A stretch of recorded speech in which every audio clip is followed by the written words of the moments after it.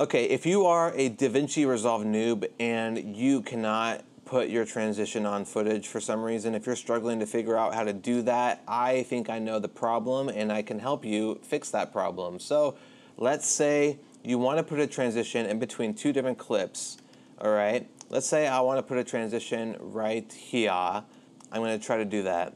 I know it won't let me. It won't. It's not there. Why isn't it there? Well, I'll tell you why it's not there.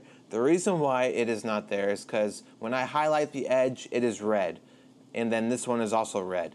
The reason that it's red is because I have not trimmed the clip at all. But if I trim it like that, and then I trim this other one like so, now there technically is footage right here. It's just hidden. I trimmed it. And if I close that gap, I can now put a transition on top or in between the clips, and it will work. If you could not get your transitions to work, then that's probably why. That's a common mistake that newbies make, okay?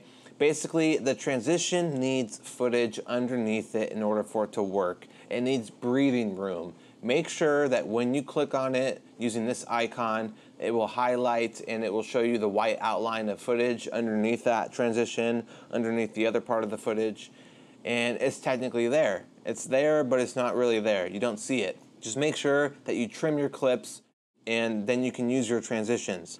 Hopefully that this is helpful knowledge, and if it is, awesome. If you have any questions about this, let me know in the comments and I will answer to the best of my ability, and I will see you all next time.